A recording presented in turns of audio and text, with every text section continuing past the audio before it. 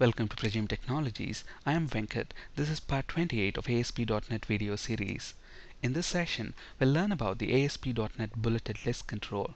Before continuing with the session, I strongly recommend to watch parts 25, 26, and 27 of this video series. In ASP.NET, there are several list controls like DropDownList, CheckBoxList, RadioButtonList, ListBox, and bulletedList. Just like every other list control, bulletedList is also a collection of ListItem objects. Items can be added to the bulletedList in the HTML source at design time or in the code behind file at runtime programmatically. BulletedList, like any other list control, supports data binding. For example, a bulleted list can be bound to a database table or to an XML file. Now let's look at some of the useful properties of bulleted list that can be customized further to suit our application needs. Let's flip to Visual Studio, drag and drop a bulleted list control onto the web form. And we know that a bulleted list is a collection of list item objects, and those list item objects can be added in the HTML source at design time. I have some of them already typed, so let's copy and paste them there. Let's select all the HTML, format selection to format that properly. Okay, so if I flip this to the design mode, now look at this. By default, it's showing us an unordered list. Okay, the bulleted list by default shows an unordered list. So when we run this, it will actually render this bulleted list control as an unordered list. In HTML, we have, the unordered list which we create using UL tag. Alright, now let's say instead of this unordered list, I want an ordered list where we can show numbers instead of the bullets.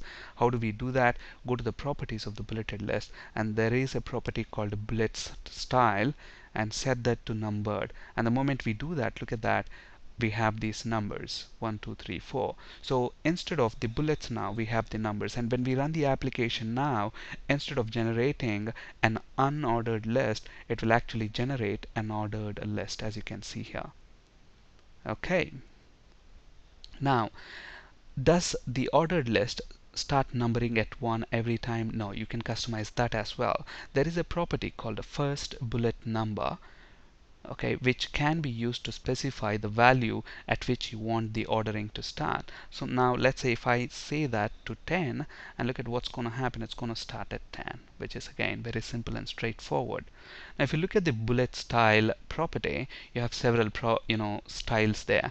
You can display alphabets. So when I select lower alphabets, look at that, it starts from J because I have selected 10.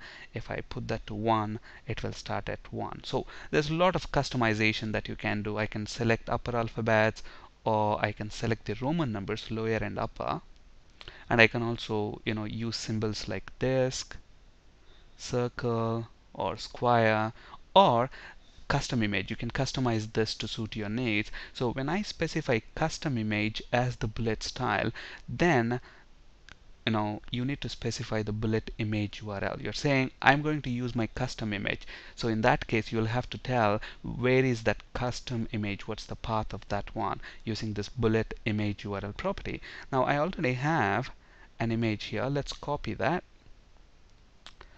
Let's go to our Visual Studio, and within the Solution Explorer, let's add a new folder to our web application project. Let's call that Images, and let's paste this image into that folder. Okay, so I have an image here.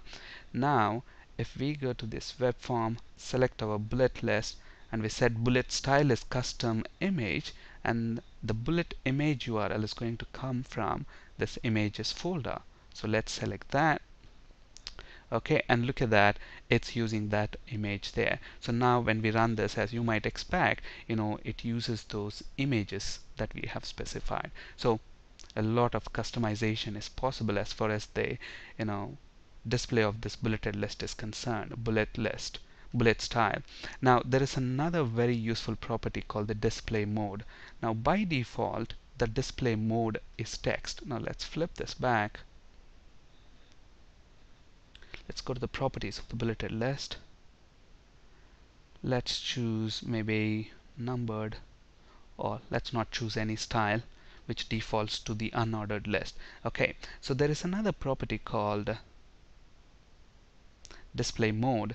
And if you look at this, it takes three values: text, hyperlink, and link button. By default it's text, so the list items rendered as text. But then you can also specify the display mode as hyperlink, in which case all these list items are clickable. The user can actually click them and go to the respective pages or even external sites. Now let's say I want these hyperlinks. Now when you want your list items within the bulleted list to be hyperlinks, then the value will actually be the URL to which you want to navigate. It could be a page within your application, or it could be an external site. So let's copy these list items just to save some time. And in the source, instead of using these list items, I'm going to use these ones. Okay, so obviously when we run this now, the list items are going to be rendered as hyperlinks, and the user can actually click on them and the user will be navigated to the site. So when we run this, look at the hyperlinks there. Now as I move my mouse over these hyperlinks, look at that, the URLs on the browser at the bottom. Okay, so obviously when I click this now, it's going to navigate me to that URL. I clicked on Google, so it's taking me to the Google website. Okay, now if you notice, the Google website has opened in the same URL. Now let's say I want this Target web page to be opening in its own window or a new tab. Is that possible? Absolutely. All you have to do is, this bulleted list has got another property called Target, where you can specify whether you want to open it in the same window or in a different browser window.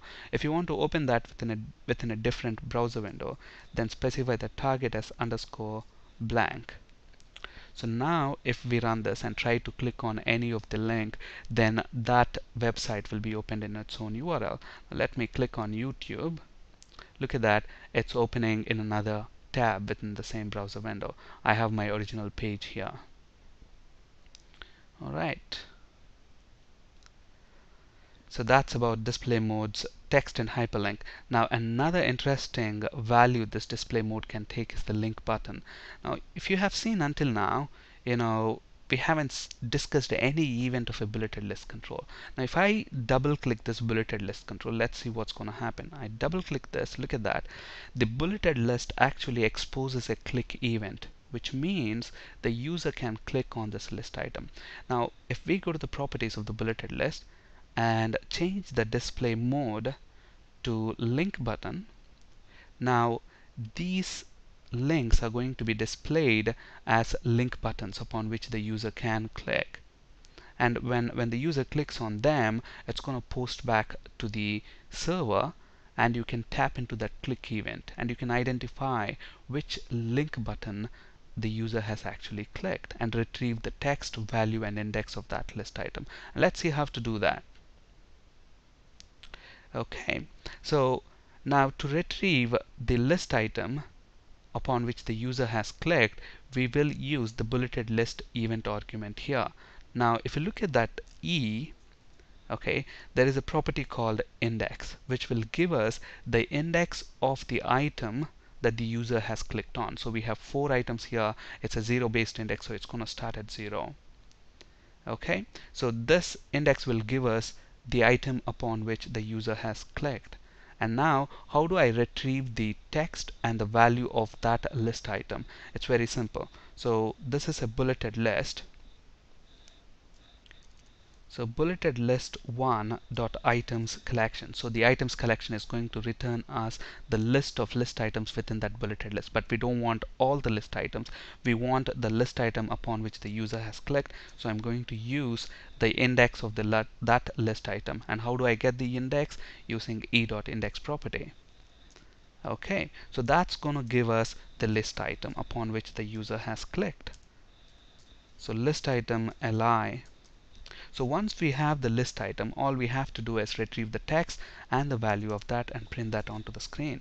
So response.write, we want the text, so text is equal to li.text, and then to properly format this, use the HTML break. So let's copy, paste all that, and we know the value is equal to li dot value, and if you want the index, we already have the index using this bulleted list event args object. So e dot index, that's an integer, so let's convert that to string and then get rid of this HTML, and let's change this text to index. Okay, so let's run this now. So obviously now when we click on the item, the web page will be posted back to the server, and we have the option to actually retrieve the text, the value, and the index. If I click on Gmail, Gmail is the text, value is that, and the index is 3 because that's a zero-based index, and Gmail is the last item within that list.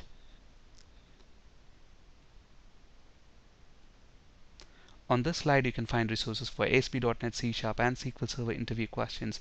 That's it for today. Thank you for listening. Have a great day.